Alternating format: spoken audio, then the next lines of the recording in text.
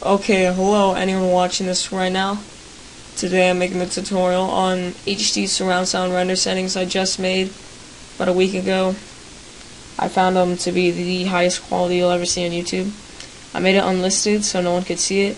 It can refurbish old videos or dazzle videos or whatever you can do and make the quality a lot better. So here is an HD PVR clip by Dubsy, and I added settings with it and just added a color correction. I'm going to show you the right settings for the clip and everything.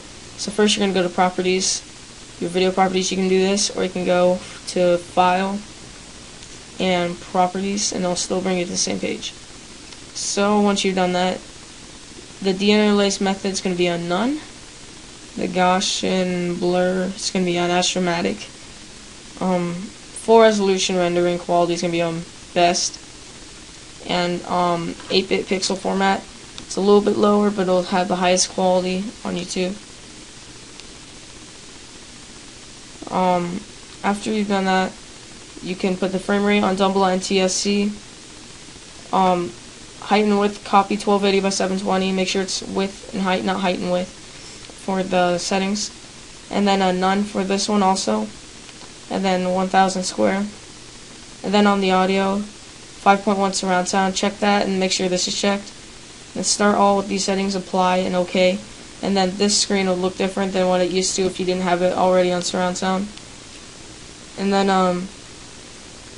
when you do that, now what you're going to do on your properties on your clip, you're going to click properties, uncheck maintain aspect ratio, it'll be on smart resample, and then you want to put it to disable resample.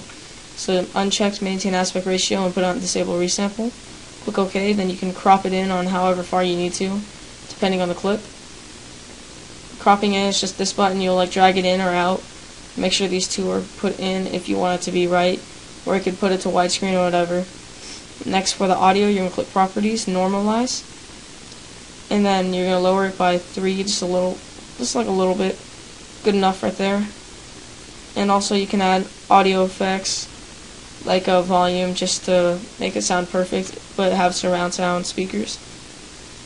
Once you've done that, what you're going to do is now go to File, Render As, and then you're going to go to Main Concept, and go on Custom, and then make sure variable bitrate is on 6,000 for this, but if you're rendering Twixtor, put on 14,000 for both of them also.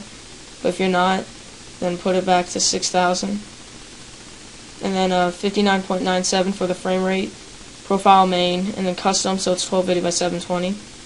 This is MP4 format, so it's going to render in fast and small file size and render really fast. So if you're rendering like real smart motion blur without Twixtor, you're like doing final touches to a video, you can add 6,000. Doesn't matter. And then on the audio, you're gonna have it just normal, however it was. And then the video rendering quality is on best. And then save the preset, whatever you want it to be. Click OK. And now since you've done that, you can save the video and then let it be in HD. But you don't really need to do that. So that's basically it. And also it helps to add sharpen to an HD PVR clip on 0. It looks like it's nothing, but watch the preview as it changes when you take off sharpen or put it back on. It blurs out just a little bit. So what I did for the blur is just duplicated it and then masked out one spot and blurred it. So it has upper blur, so it looks like Magic Bullet looks. I have Magic Bullet looks in After Effects and Sony Vegas. The Sony Vegas renders a long time and I don't really like using it. So if you're doing the blur, take off the top one. This doesn't really matter. Now you have a nice little blur you can render out. Make it look really nice. Alright, so this has been Creepy Panda.